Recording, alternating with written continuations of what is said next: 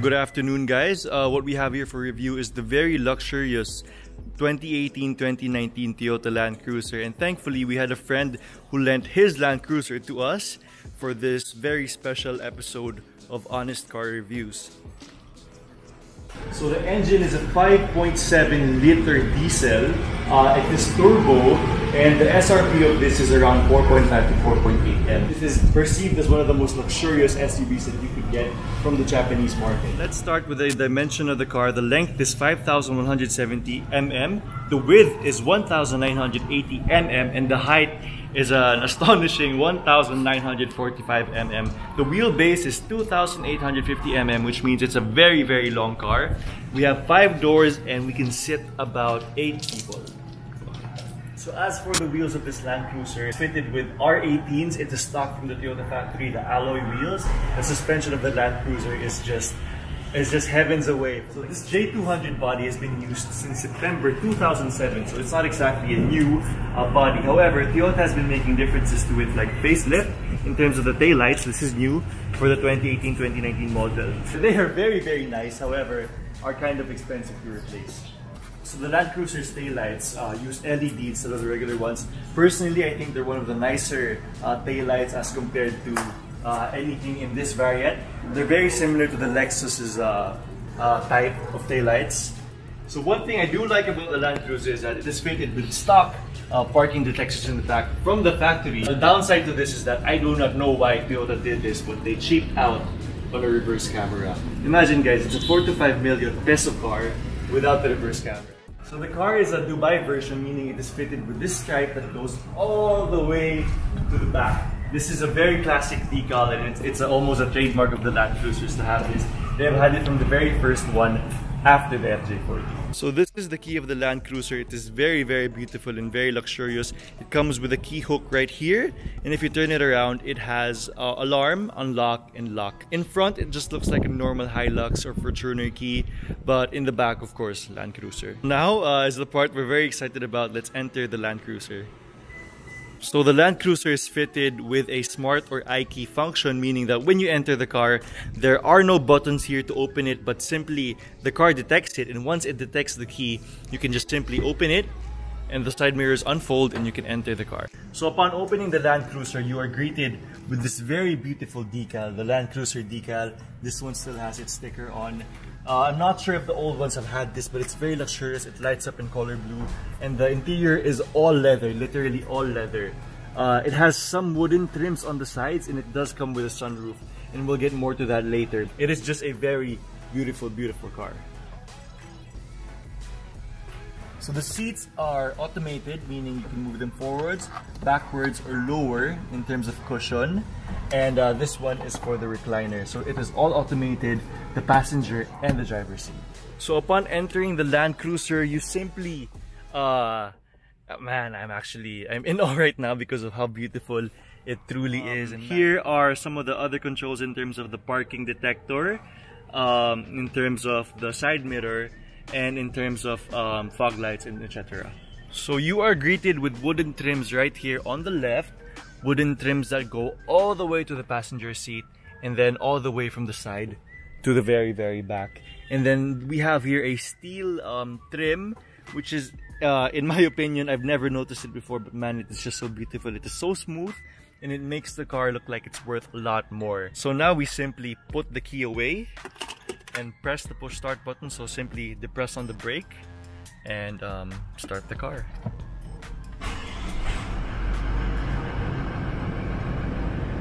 So I'm not sure if you guys saw that, but I am going to repeat it one more time.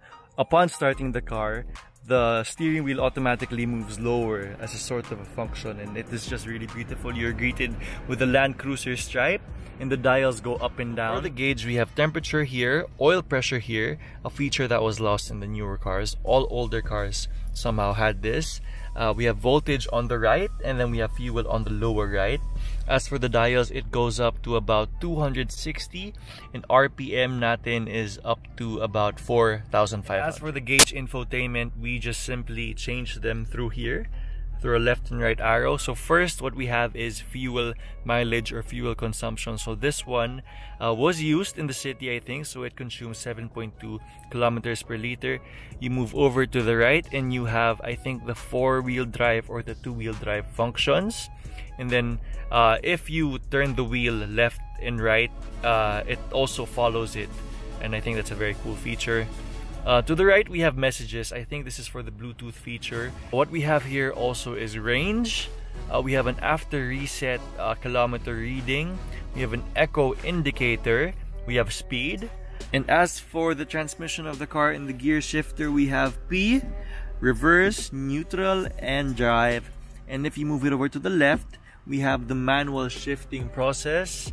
And as for driver's side features, we have a memory seating control here, and I believe it is not on the passenger side. As for window controls, we have an all auto indicator here, meaning that all of them can go down with simply just one click.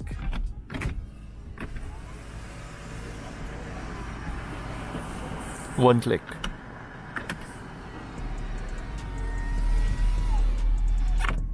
And as for the head unit of the Land Cruiser, it is pretty regular in my opinion, but we do have navigation.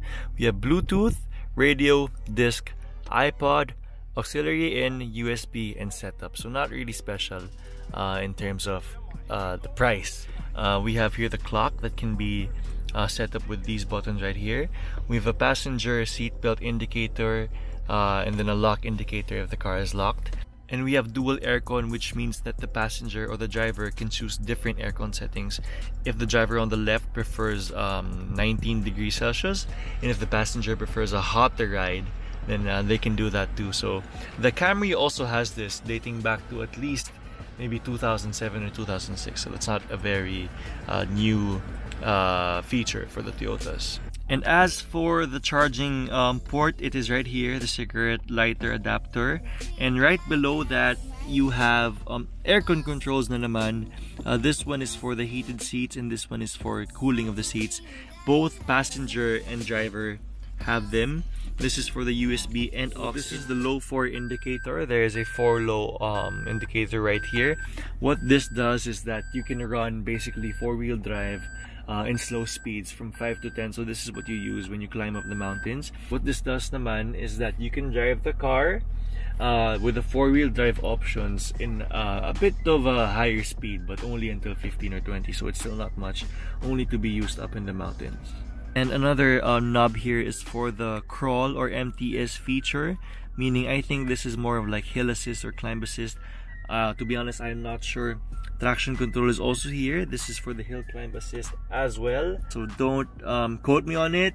So if you guys know much more about these features, then please tell me. But man, wow, there are just so much features here. ECT power, ECT second. So if you guys know it, can you please explain it in the comments so that everyone can learn from it too. And yeah, thank you guys. And one button I found here, which is really weird. I do not know what this means and I do not know why they have it. It is a idle up button. I don't know what happens when you do this. And as for the middle console here, we have cup holders. Actually, we have cup holders here covered with a very sleek design that rolls up really nicely. It's very smooth. And right here, I believe we have a cool box. A cool box is actually a feature that Toyota has had for a very long time. 1995, the Toyota Crown had it. A indoor or car freezer or fridge. And for my personal favorite part of the vehicle, there is a sunroof here that you have to manually stroll back. And then the sunroof settings are right here. It says up and down, open and close. So let's start with up and down. Also, that simply pulls up the window so that there is a small opening here for when you just want to feel the cool breeze maybe of Tagaytay or Baguio, and simply pull it back down and then pull over the open or close lid. So it does that automatically for you. It is automated as well. You don't necessarily have to keep your hand on it. And there it is. And to close it, simply hold on the close button and it automatically does it for you. And it seems like it seals very nicely in there. So let's just close that right now. These are the rear seats of the Land Cruiser. It is fit for the VIP person. It is huge. It is honestly really, really huge. As for the rear seats of the Land Cruiser, we are also fitted with a dual aircon control for the rear seats. So just imagine there are 4 aircon controls in this car. And this is simply what you would want for yourself, and this is what you would want for your passenger. So it's very similar to what is in front. The modes are basically where you want the air to blow in your face, but these are in the off setting, so I believe the car in front could already fill out and make the whole car cold. So I don't think this is a very necessary feature.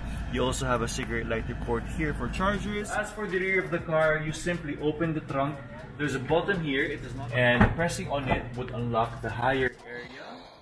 And then here's a hook that you can simply hold down, and this will open the back. So to put back the trunk or the rear door, you simply pull this up and then pull this back down. The Land Cruiser, the hook here that you simply pull up, and it is not heavy. It automatically comes up on its own. The battery is here. I believe this is maybe a 2SM or a 3SM. Air filter box is right here. It is huge, guys, but there's still a lot of space here for customization, although I do not think you should do that. Power steering fluid is right here, and this is I believe where you should fill the water. And then we have the covering of the engine right here. It is just a huge engine, guys. And then we have insulators right here so that the hood is not very hot, but all modern cars do come with that already. Now is the favorite time of our review, and it is an opportunity to drive the 2018-2019 VX top of the line Land Cruiser. So simply you press on the pedal, press on the push start, steering wheel goes down, and we are ready to go. So as I am driving the car right now, first impressions are that it is just huge. However, it is very comfortable, very smooth, and maybe an hour of driving or maybe even 30 minutes of driving would get you used to its size. The steering is very loose. The suspension seems really tight, and it just feels like it is lower to the ground despite it being such a high car. That's just how good the suspension is of the car. Alright guys, so thank you. This has been the review of the 2018-2019 Toyota Land Cruiser. So if you guys enjoyed it, please leave a comment, please leave a like, subscribe for more honest or regular car reviews. If you guys have any recommendations, please put them down and I will get to them one by one with my team. So it's been a while since I last uploaded, so I'm very excited for the next couple of months because we intend to upload every week. And if you guys have any recommendations of cars that you would want, or you actually own a car that you would want to get reviewed, just shoot me a message. My team will get around it and we will get to you, we will message you, and we'd love to review your car. So thank you guys.